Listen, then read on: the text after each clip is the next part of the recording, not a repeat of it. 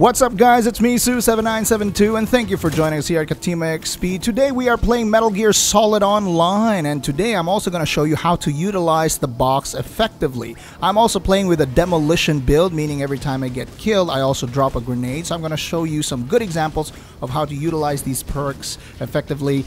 Again, you know, the box, I know it's ridiculous, but we've come to know that Metal Gear has a ridiculous take on stealth combat action, and I'm going to show you how effective the box can actually be, because you know, 90% of the environment in the maps in Metal Gear Online actually doesn't have any moving elements. So anything that is moving is obviously a player or an enemy.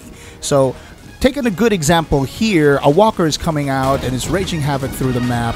I try to blend in. It doesn't see me because he thinks I'm part of the environment. I pop out, shoot him in the back, and yeah, that's a clean kill right there. So let's take a look at the replay here. As you can see, I'm a sitting duck. The Gatling gun from that walker can plow me real good, and I'd stand no chance against its front armor. But he didn't see me, so I decided to take my time, pop out, and get a clean kill. Now, it's important to take note that for some reason, you can't reload inside the box. You'll have to pop out and reload every time. That's just the game mechanic, so make sure you switch to your secondary if you're still in the fight. Now over here I decided to get rid of my box in order to move faster so that I could help a friend that's actually pinned down. But that is just a little out of my range and I ended up getting a draw.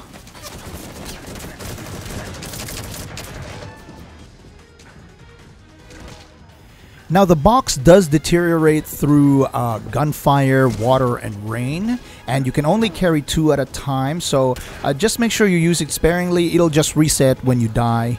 Over here I will also demonstrate how to use the demolition perk effectively. As you can see, I am already being surrounded and I didn't react in time, but I have a grenade over here and I took one out with me. Now, I felt sorry for my next opponent here because that player really got some good moves to actually kill me. CQC'd me faster than I could kill him, dodged around to confuse me, and then finally landed a kill. Almost a clean kill because I have the demolition perk, but boom! Sorry. Now, a lot of people think that the demolition perk, dropping a grenade after getting a kill, is a cheap move. But hey, it's part of the game, and so it's part of the rules. Nothing to complain about there, right? It's also a great way to rack up the kills because sometimes you can get lucky and snatch 2 or even 3 people with the demolition perk. Now this next player here is obviously just being reckless, running around and not paying attention to the environment. Oh, that's my bread and butter right there. You can't just run around anywhere you want because obviously better players will see you and you'll just easily get tagged. You also can't go guns blazing in this game because every time you fire your weapon, you actually reveal yourself in the map. So like there, this guy was firing his sniper rifle all over the place. He tried to run away, but he couldn't get out in time, so I tagged him. Now obviously someone's laying fire on me and I cannot be protected by my cardboard box, so I had to take cover. I tried to switch to my grenade launcher and can't hit him because he's getting lucky, so I switched to my primary weapon and tagged another one. Now, I noticed that a lot of players were being stacked in this area, so I kind of got greedy. But I have the demolition perk, so I was hoping to get lucky. Got one over here, just a quick tag, but then I was surrounded by many enemies. They were gang banging on me, surrounded, but I had the demolition perk, and I think I took 2 of them with me. So yeah, there you have it, the demolition perk, very useful. Here I managed to circle around and tag some of the enemies from behind. The other guy ran away because he probably didn't know where the fire was coming from. And then I switched to my secondary because I've exhausted half of the clip of my primary and I'm still in the fight. I obviously don't want to expose myself and look like an idiot while trying to reload. I'm just waiting for him to reveal his position right there while he's laying fire on my comrades. He's on the other side of the mountain. I know where his position is, so I decided to get rid of my box. I'm still on my secondary and it's effective on close quarter combat. I decided that, you know, I can tag him with this submachine gun, and there you have it.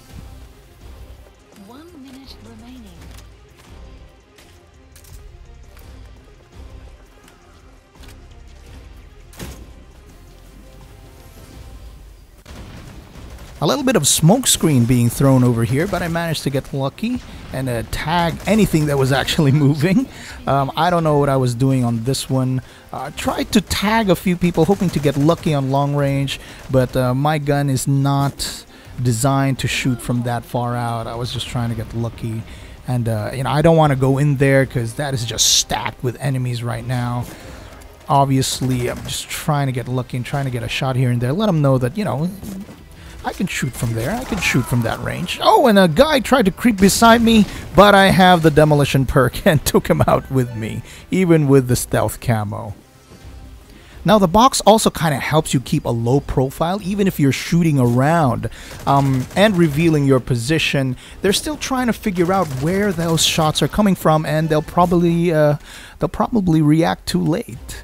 Now here I'm exposing myself by trying to reload, trying to shoot through the fences on the bridge, trying to get that grenade launcher there. Here, I can't believe it. I can't believe he didn't die from that grenade launcher. That was just unlucky on my part. But I thought I had him. I really thought I had him with my grenade launcher. This opponent froze. This opponent was like, what is that thing? He didn't know what he was looking at. He just froze, looked at it, and it was probably too late. This is what I really love about the box, because people are still trying to figure out what it is, and you can just pop up and surprise them anytime. As you can see, that's a stealth camo right there, and people can really spot it because it's a moving object. Oh, I'm getting shot real good here, but I used the wall for cover. I managed to get lucky on that part. Now it's time for me to get up there and get him real good. See if I could just tag him. Oh, too late. Someone else got to him. That's all right. Holy crap, we are getting hammered. I gotta hide. Blend with the object. Be one with the environment. Hopefully no one will see me in time. Oh, right there. Stealth camo. See it moving. Too late. Probably didn't see me because I was like part of the environment. Ninja style.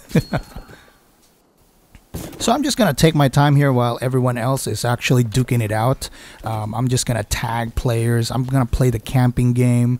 This is a stealth video game after all, so I got to keep it calm. A lot of players like to go gun blazing, especially as an enforcer, but that's not my style. Oh, got him. No, it's a draw. That is a draw, all right? I'm so defensive. I apologize. So I kind of got him back for that last one there, and now I'm just going to start blending in. I love this area here because there are so many boxes, so I could totally easily blend in with the environment. Be the box. You are the box. Oh, I see someone running. Can I get him? No, he's too far. That's out of my range. I'm good, but I'm not that good. I'm just going to try to blend in over here. Be part of the box. Sometimes you should just pick your props to go alongside with your box. Oh, I'm getting shot. Diving out, hopefully using the box as a decoy. It's still there. I still have one more box. Hopefully I can utilize it. He's probably going to go after me, so I'm going to blend in. Oh, I stepped on a trap there as well. So he's going to probably come after me sooner or later. Maybe he's on a stealth camo too. Oh, yes, he is. There you have it. Tagged him. It was too late. He couldn't react on time. He said, like, what is that thing? So there you have it, the box.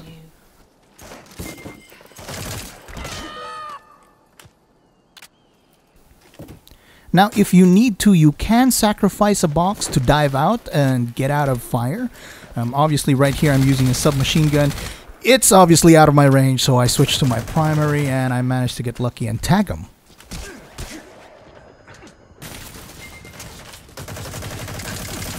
Now, you shouldn't be afraid of using the box in the middle of nowhere. Don't be afraid to be a sitting duck. As long as you're not moving, average players will not see you. And just wait till they reveal their position by firing around, like you see there.